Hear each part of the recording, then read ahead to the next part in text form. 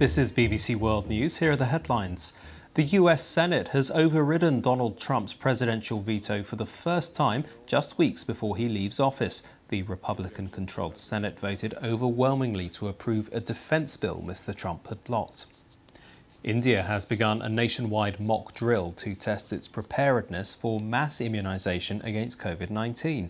The drill is aimed at finding gaps in logistics, facilities and training. The South Korean government has extended social distancing measures imposed in the capital, Seoul, to the whole country. They're trying to tackle a rise in infections and a recent spike in the number of deaths. And Cubans are rushing to buy goods as the country abolishes one of its two currencies, the convertible peso. The government has promised that state wages will also increase.